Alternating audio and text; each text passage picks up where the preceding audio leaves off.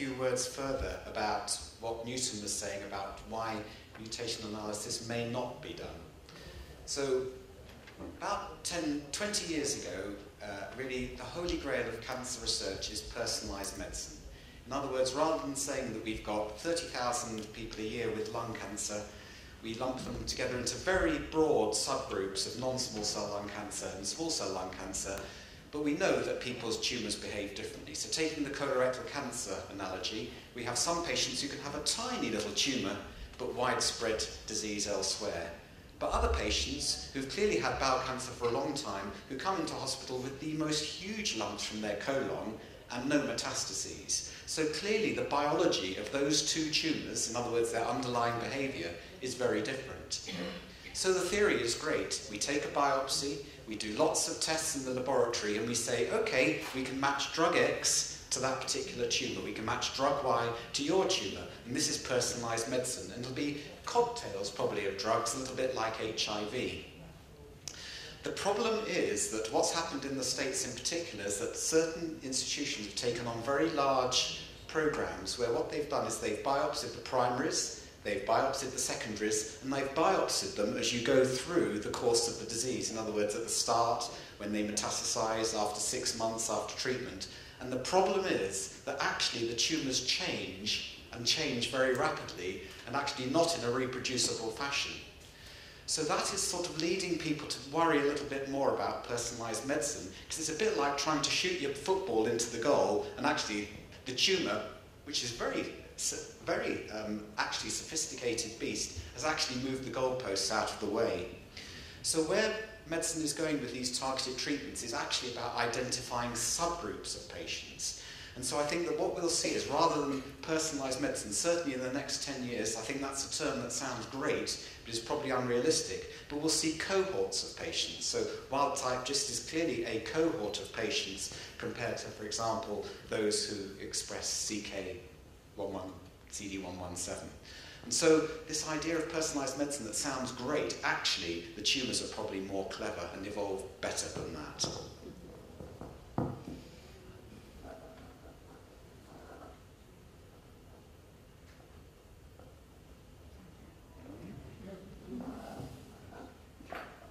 There aren't any external pictures. I hope there aren't any external pictures. There weren't. They should all be downloaded. So, I've been asked to talk to you about drugs and treatments that are actually happening at the moment and also in the pipeline for GIST. And GIST, of course, is a fascinating tumour for us, and it is one of the modern successes of cancer medicine. And in fact, it's a relatively recent diagnosis. The term only came into being in 1984, so we're only 20 years into GISTs. And I think if you said to most doctors 20 years ago, that patient's got a GIST, they probably have looked at you with a fairly blank expression. What we've understood over the last few years is that previously what used to happen is people would see these GISTs, and I'll show you a picture in a minute, and probably thought, oh, it's just a benign little bit of muscle growth, and probably ignored the vast majority of them. And conventionally it was said less than 10% malignant. And I think what we're realising is actually far more of them are malignant than we thought. The other problem was, as oncologists, when I started off, is essentially our treatments didn't work. Chemotherapy doesn't work, radiotherapy doesn't really work, and so we didn't actually see GISTs. And in fact, I can remember sending one of the first patients in the UK for imatinib in Taunton to a friend called Ian Judson, who's a really major leader in this country, who said, you know, I've got a drug for this tumour called GIST. I said, have you? So he said, it works really well, so off the patients went. But actually, this is a great example of basic oncology research coming into clinical practice. And this is what often a GIST looks like. So this is the lining of the stomach here, and it's not an ulcer in the stomach, so a stomach cancer, you'd see breakdown of all this tissue, but it's something underneath, if you like, the lining of the stomach wall. And this is an ultrasound, so this is where they put an ultrasound probe on the end of the gastroscopy, and you can see there's the probe there, there's the lining of the stomach there, and there's that tumour underneath the lining there. And that's a typical site for a GIST, of course, within the lining of the stomach wall, and that's the typical appearance. And what will happen is the endoscopist will take a biopsy. And because you've got a very narrow tube to put your biopsy forceps down, essentially they take a little bite and usually, of course, nick the top here rather than getting actually into the tumour itself. So initially, there may be quite a bit of diagnostic difficulty in actually identifying this. Therefore, because it's outside the lining, the most important investigation is a CT scan. And whilst I'm going to talk about drugs, we should remember that the curative treatment for a GIST is actually removing it surgically. And unlike most other tumours where you have to take all the supporting tissues away and all the lymph glands away, so in other words, a very major resection, actually, for a GIST, you just need to take the tumour away. So in fact, the surgeons quite like that, because rather than having to do a major operation, they can often do a nice little laparoscopic excision that is organ preserving. In other words, it doesn't remove the whole of the stomach, just where that tumour is, and they can use all their fancy kit as well. So there's usually, when we say, okay, they can have localized excision, you can almost see the hands rubbing with delight. But that's good. You want a surgeon who's keen and competent. Even before Glyvac came along, there was a more aggressive approach being taken when this disease had spread to the liver. And so this is data from the years before Glyvac, and in a disease when it spread and there was no treatment available, the average survival for patients with GIST was around 5 to 12 months. So you can see that when localized, when the surgeon could remove all the disease, there was still more than half of patients were alive after 3 years, so much better than untreated. But there are still quite a number of patients where it's worthwhile actually doing things to the liver. In other words, not just. And one such technique is hepatic artery embolization, and I'll show you what that is in a minute, which actually seems to stabilize patients. And whether you're actually doing it because you're killing the blood flow off to that area, or the chemotherapy you put in, I suspect the former rather than the latter, it seems to stabilize the disease and reduces one of the complications of untreated GIST, which of course is bleeding, one of the ways that they present in the middle of the night. So this shows how you can actually survive patients following liver resection, and this is what hepatic artery embolization is. So what we have here is this is an MRI scan, and there's a tumour deposit there, and there's a tumour deposit there, and this is the liver, that's the spleen, and that's the stomach, and that's the backbone. So embolization means embolize, that's putting something into a blood vessel. So this is what's called an angiogram. So what happens is that a catheter is put in through the femoral artery under visual guidance, and then contrast media is put into those blood vessels. And this blush here, this is effectively where the tumour is, and there. And so what you want to do is those blood vessels are feeding the tumour, because that's one of the other things advanced in cancer medicine, knowing that actually that a tumour is not just a tumour cell, but it has to develop a structure to survive. So it has to have supporting cells, it has to have blood vessels as well feeding through it, and here are all those blood vessels. So the philosophy is that you then put something in here and something in here that cuts off the blood supply to that tumour, and that's the process of embolization. And here's a happy radiologist, there's the blood vessel with something in it, no tumour blush. There's the blood vessel there, no tumour blush. And so that's been very effective. And that's the sort of appearance you see now on a CT scan after embolization. And it's only been partially successful because it was such a big tumour. But here's your liver, there's your spleen, there's your backbone. And this is really dead tumour or cystic degeneration. And remember that when the radiologists look at GISTs, we're interested in cystic degeneration. So normally when we assess a tumour for a response to treatment, we want to see it shrink. At first with GIST, you may not see that because you get this cystic degeneration. So that was a common catch when treatments first came. And this rim here, there's probably just a little bit of active tumour still left there. So although we think about drugs a lot, and that's the way that treatment of GIST has gone, and of course what people are interested in, it's very important to remember that old-fashioned treatments, surgery, hepatic artery embolization, still have a very important role in this disease. And it's one of the reasons why multidisciplinary teams, which I know Caris Morgan is coming to talk to you about this afternoon, is important. Because clearly you want to have the input of the whole team. So that's the radiologists who are going to look at your scans and tell you whether you're winning or losing. The radiologists will do your hepatic artery embolization, your surgeons who may attempt to remove these things, and your oncologists who give the treatment. And your pathologists like Newton who say, well, hold on chaps, that's a wild type GIST, that's why treatment isn't working. So and that team approach to cancer is probably the biggest development in cancer in the UK in the last 10 to 15 years. A requirement that every patient with cancer is discussed at a multidisciplinary team. And hopefully that will start to feed through into the overall survival statistics. So, the target of Gleevec, c-KIT, and it was originally described appearing on very immature blood cells, that's hemopoietic cells, and it's a target that can induce growth. So we now know that it's actually expressed on a wide spectrum of cells, both during embryonic development and also our adult life. For example, blood cells, stem cells and progenitor cells, and melanocytes and germ cells. So these are cells that are actually developing all the cells within our body. And because we like to think in relatively simple ways, here's the sort of target, and this is what the receptor looks like. And so it's got parts outside the cell, and it's got parts inside the cell. And that's important for thinking about how you're actually going to target that receptor. You're going to target the whole receptor, bits inside, and there's the tyrosine kinase catalin domain, so that's where imatinib binds, here, inside the cell, but you've got the option outside the cell as well. So there are a number of ways that you can actually affect that particular target.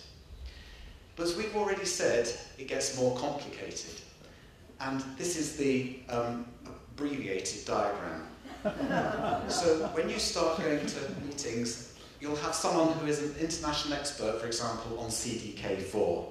And the CDK4 expert will then have a pathway here of another 120 things which just flashes up, and he'll then talk about number 118, about 120. So our knowledge about the biology of cancer is actually exploding. But the problem that we have is that cells are very clever. So in other words, you can have this target, which you think is terribly important, but the cell's actually a bit more clever than that. And as you can see with these pathways, and as we already talked a bit about earlier, there are ways around these targets. So it's a bit having your light switched and you're there turning it on and off, but actually there's a circuit in someone's upstairs that can switch the light on and off just as well. It's just like that. And cells, these pathways are probably not set in stone at the start of a cell's life. They probably evolve and change as time goes on. And that's probably one of the reasons how cells become resistant to treatment, and also why you need to select, probably as we go further on, subgroups of patients where actually the switch that you're trying to turn on and off is actually the relevant switch for that patient. And probably the best example of that at the moment is in colorectal cancer, where we have a target that we know that if you express that particular target, you're what's called EGFR wild type, that the treatment can work, whereas if you're mutant, in other words, the switch isn't working, the treatment isn't going to work at all. So in other words, having targets which you know actually define that a treatment isn't going to work are probably just as important as defining those targets where treatment is definitely going to work. So I think that the message is that it gets more complicated as time goes on, and it's important to understand that that's why now the tyrosine kinase inhibitors that are working well when Gleevec doesn't work are essentially because they're targeting more than one pathway. So in other words, if you can start to target a number of these different pathways that are overexpressed in a given cell, you've got a higher chance of your treatment being effective. And so there's the drug that changed the game, and there are now, I think, many hundreds of patients around the country and probably internationally whose lives have been considerably changed by this gold and wonderful drug. And for us, it's great for people with GIST, great for people with some forms of leukemia, but wish we had a drug like this for lung cancer, wish we had a drug like this for bowel cancer. It's a complete changer. How does it work? It works inside the cell, and it's an antagonist of the ATP binding site, and therefore it interrupts the signal transduction. In other words, it is like a switch.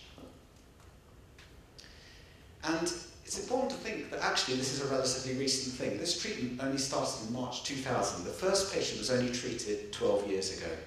And it was a 50-year-old lady who had come in with a large gastric tumour and metastases, and they were removed. She failed what was treatment at the time, chemotherapy, interferon, and thalidomide. So thalidomide is a drug that reduces blood vessel formation in tumours. Actually, can be quite effective in some sarcomas. Of course, it then got a terrible press for fairly obvious reason. But she, very soon after starting the treatment, had a very rapid decline in her tumour volume.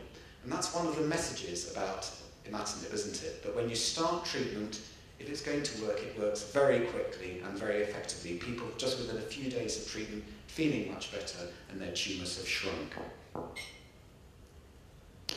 Anyway, this lady's response continued for 14 months and was more than 80%. And it led to formal testing in phase 1 and 2, because in fact, it was actually entirely by chance that this lady with GIST was actually treated with this drug, Glyvec. Because what happens is when a drug is tested, by and large, most new drugs come into practice by being tested in people who have failed all previous treatment. So it's actually just sheerly fortuitous that it happened to be a lady with GIST who actually went into that phase 1 trial. So if she hadn't, this may never have been discovered. And this is how we assess response. So this is a PET scan at the top here, and this is what the scans show. So as you can see, here's this huge tumour. I mean, this lady, this is her pelvis. You just wonder where all her other organs were, don't you? Then very soon after, a few days after, it's shrinking, and there's very little left there. You can now see the gut, and the rectum there, and the bladder in front. And that's mirrored on the PET scan, which is where you're given a radioactive isotope that is preferentially taken up by dividing tissues. So if the tissues is metabolic active, it comes up as black, and if you don't see it, then it's not metabolically active. And these tumours can lose their metabolic activity within 48 hours of starting Gleevec.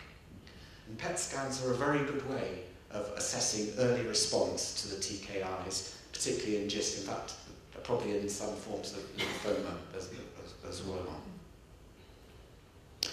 And in the very first US study, remember I said that the average survival in people with advanced GIST was 5 to 12 months with no treatment? Here you can see 9 out of 10 patients are alive after 52, 60 weeks. So after a year of treatment, still the vast majority of patients are alive. So clearly a goal-changing drug. So clearly we know that it works in the advanced setting, and we've got a number of patients who've been on treatment. I've got a patient now who's been on Glyvec for 10 years, and their disease hasn't progressed. So we started thinking about using it in other settings. And one of the settings that we see now is we see a patient who comes in with a huge tumour. For example, that scan of the pelvis being a very good example. The surgeon might try and operate on that, but it's very unlikely he's going to remove it all. And secondly, there's a group of patients who really the surgeons look at and say, well, I'm very sorry, they're too elderly to have an operation, or they've got too many other medical problems to have an operation. So we have people whose hearts won't stand an anaesthetic, whose lungs won't stand an anaesthetic, or they don't want to have an operation. So we started asking the question, can we actually use it to shrink tumours, or can we actually use it as a primary treatment? In other words, you don't need to have an operation to have it removed. And this was what's called a phase 2 study, which is testing that sort of theory to see whether it worked. And the problem with it is that, yes, it shrinks it, but actually it doesn't seem to shrink it for very long. About half of patients, the disease is progressing after about 2 years of treatment. And that may be because, in fact, probably haven't given the imatinib for long enough. So our own practice is that if we're trying to downstage a tumour, we'll do it for no more than 3 to 6 months and then ask the surgeon again. So it's a useful approach, but if you take it as a very long-term approach, many patients will have progression. The other thing is that if we know that tumours have a high chance of coming back, can we stop them coming back? So people with breast cancer will very commonly have their breast lump removed and then be given treatment afterwards to try to stop it coming back. So we know that if the tumour comes back, by and large it's incurable. So we're asking, can we use our not terribly good treatments, diseases like breast cancer, to actually improve the chance of cure? And what we understand with GISTs is that the risk of progression is dependent on a number of things. In other words, they're coming back. It's dependent on where it started. So, for example, gastric tumours tend to do better than small bowel or rectal tumours. It matters how big the tumour is. So a tumour that is more than 10 centimetres is always going to be bad by definition. And it also depends how fast it's dividing. So in other words, how many cells you see actively dividing under the microscope. And you look on a number of what's called high-powered fields. So that's where Newton will look at a high-powered field and he'll count the number of mitoses. In other words, that's cells actively dividing, and issue a report according to that. And we can then segregate our resected tumours into these groups of low, moderate and high. And that now drives what we do. Do we just follow them up? Do we know what the chance of cure is? Or do we actually give some imatinib to try to stop it coming back? And this is the algorithm that we have. And what is, I think, particularly pleasing for someone who's a technophobe like me is there's now an Apple app which you can actually do this. So it's always a great pleasure. We sit our MDTs, and Newton shouts out the figures and I put them into my mobile phone. And at that there we've got the computerised way of actually telling you what the risk of relapse is, and we decide at that meeting where we're going to give adjuvant treatment or not. And the adjuvant treatment is almost always given to the high-risk patients who are likely to relapse within 2 to 3 years of the surgery. And that's where the Cancer Drugs Fund have helped, because mice won't let us use imatinib in the adjuvant setting. They will let us use it in the advanced disease setting, but we got the drug from the Cancer Drugs Fund. Does everybody know what the Cancer Drugs Fund was about? Yeah. It matters for people with GIST, because it's a way of getting access to these drugs which really wasn't very well dealt with before. So the first trial that was done asked whether giving 12 months of treatment was better than no treatment. And essentially, this slide here is what's called recurrence-free or progression-free survival. So the top line is if you have the treatment, but the bottom line is if you don't have the treatment. So what you can see is that patients are progressing who don't have the treatment, but that's not translated into the chances of beating the cancer, in other words, of being alive. Why is that? Because when you relapsed, you got given the Glyvec then. It's very effective, so effectively what you're doing is you're salvaging patients at that time. So that's probably why you don't see a survival advantage. And sometimes in medicine we call this the Mellon effect. In other words, you see a very early advantage and then you lose it with the passage of time.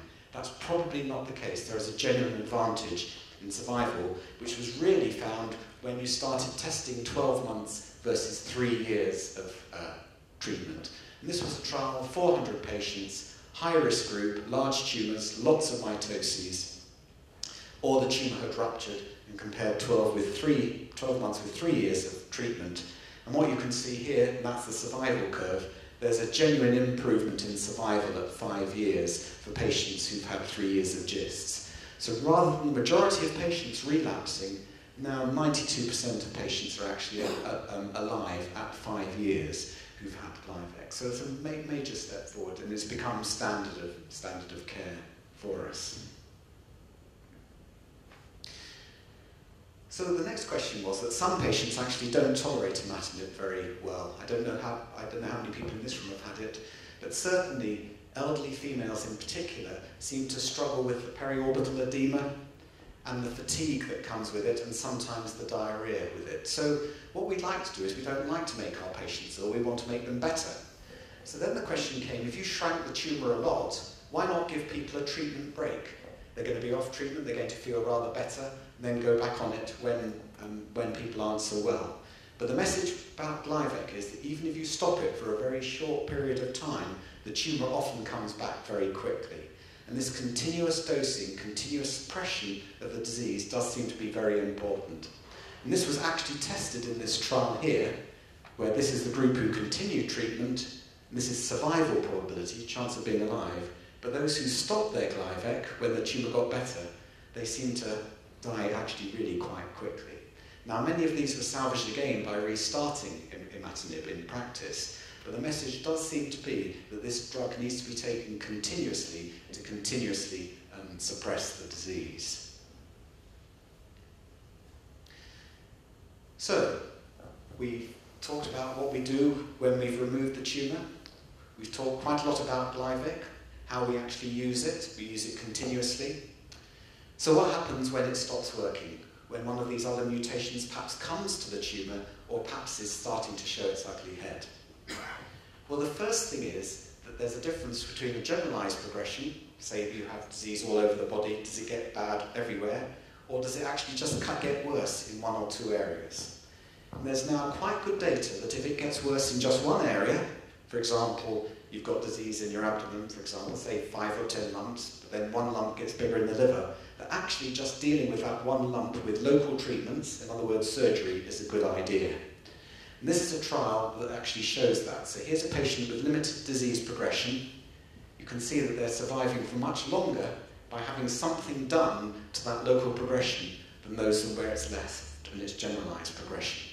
And so that may mean, exactly as Newton was saying, that the disease may not be the same in every single area of the body.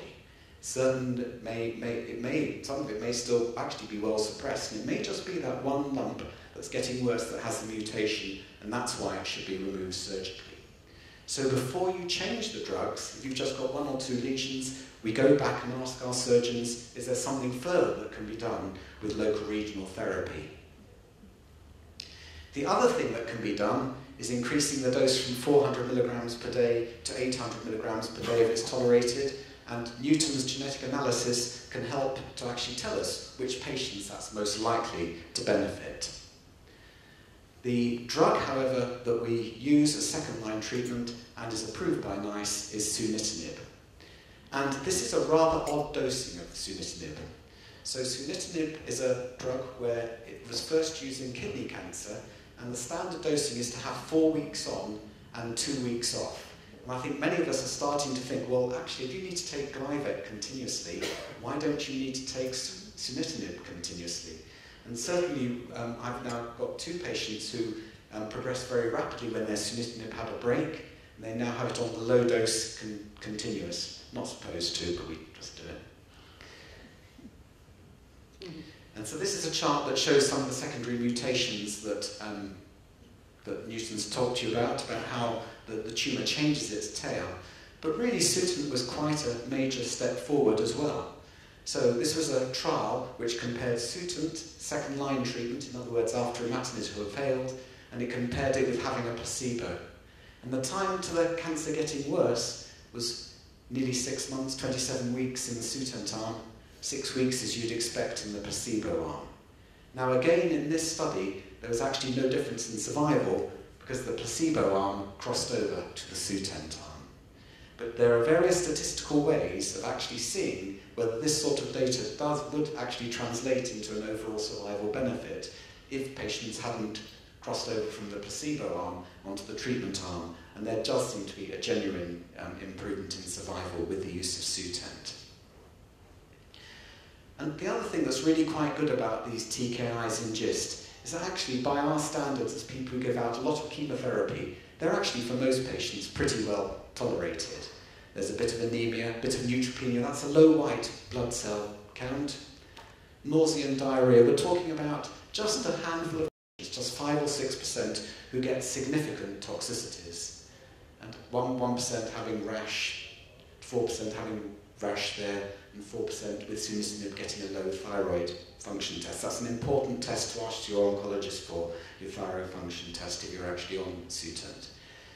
If we look at these figures for chemotherapy treatment, so anemia would be about 30% of patients, neutropenia about 30 to 40% of patients, nausea, diarrhea, 30% of patients. So these treatments, by and large, are much better tolerated than the treatments that we've traditionally given out to our patients. Who's the new kid on the block? Regeneron. I can't say it. But note that the reason that this probably works is it's got a wide spectrum of target inhibition. And you remember my very complicated diagram about the various targets that are there. This doesn't target one of these growth factors. It targets one KIT, PDGFR, VEGFR, 1, 2, 3. These are the vascular ones. TIE2, RET, fibroblast growth factor, RAF, P38 MEK. And what this showed in a large phase 3 study, nearly 200 patients whose disease had got worse on both imatinib and sunitinib, was a significant improvement in time to progression from just 1 month to about 5 months. This drug is now available in the UK on a named patient basis, and essentially you have to be well enough for it, and we can apply to Bayer, the manufacturers of this drug, and they will give us this on a compassionate basis. Now, what will happen when it gets licensed, I think, is a rather more difficult question. Then, because it's such a rare treatment, I think we'll have to apply through the Cancer Drugs Fund for it. So that will probably happen, I would think, towards the end of this year. But this is probably the drug in the last 2 years that has changed again. So we've gone in 20 years recognising a drug, 10 years from no treatment to 3 active and approved drugs in the disease.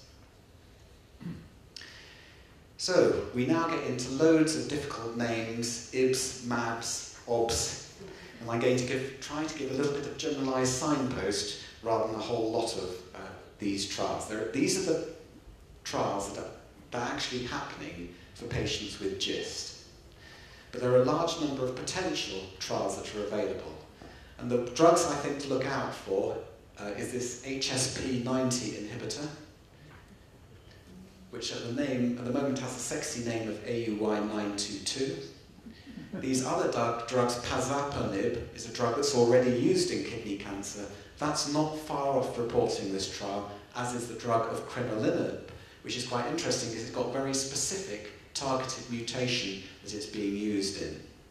So these are the trials that are up and running for most patients, but clearly, I know there's people in this room with wild-type GISTs. This drug, lincitinib, which is actually being used specifically for people with adult and paediatric wild-type GIST. That's a study that's actively recruiting. I don't think that's recruiting in this country, to my knowledge. That's in the States, isn't it? But you can see that already we're starting to think about subgroups of patients.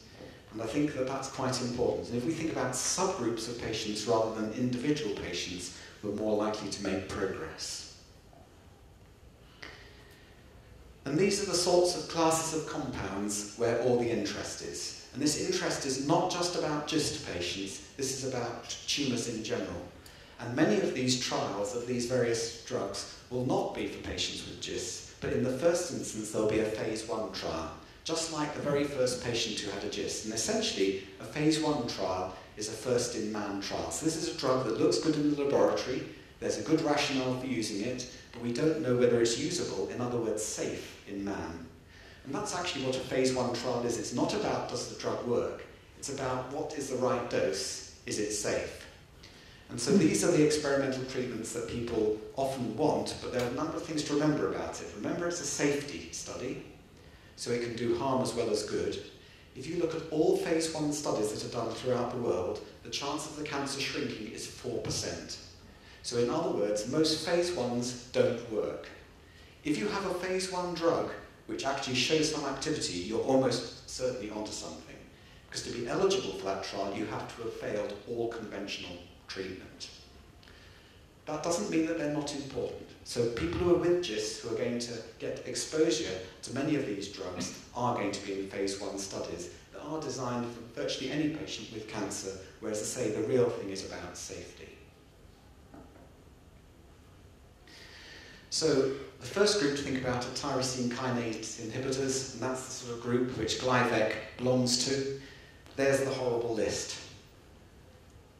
But it's good. For me, what it shows is that there's actually a lot of interest. There are a lot of drugs coming to market. Do you know how much it costs to bring a new drug to market now? $4 billion. That's it? So, and then people say, well, why aren't there new classes of antibiotics? Well, if you have a new drug, and you may test it very extensively, it costs you $12 billion, you say, to bring it to market, and then patients start having side effects, they sue, and they don't like the drug companies making a profit. Well, we can't have it both ways, I'm afraid. Without profits, the companies aren't going to invest in R&D, and actually, we haven't had a new class of antibiotic now for 25 years. That is really serious. I think these HSP90 inhibitors, they're showing promise as well. They target a heat shock protein, which their aim is really to make sure that, it says what they do here, but their aim really is to make sure that our protein structure is intact.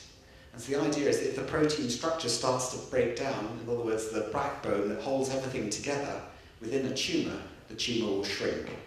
And so actually that's looking quite a promising strategy in a number of tumours. So we've already talked about the fact that we have to get the right light switch, or the right switch in the right place, and that's what these inhibitors of pathways downstream of KIT and PDGFR are about. Another horrible long list of drugs. But actually the industry, when you think about it, and we've talked about the costs and the risk of bringing drugs to market, huge long list of drugs there. So, I deliberately haven't gone too long through those list of drugs. I think it's a bit daunting. But it's important to remember that GIST is actually a triumph of personalised medicine. It's actually one of the major advances in oncology. Just be a little bit careful of Daily Mail enthusiasm. If you read the Daily Mail every day, we've beaten cancer every day for the last 20 years. In general, improvements have actually been incremental, and there's often one step back and one step forward. But clearly genuine progress since 2000. 3 drugs licensed and active in a very rare disease. That's pretty much unheard of. But in amongst all that great science and in all those great new drugs, don't forget the basic treatments. Our surgeons are still the people who cure the most patients. Thank you for your attention.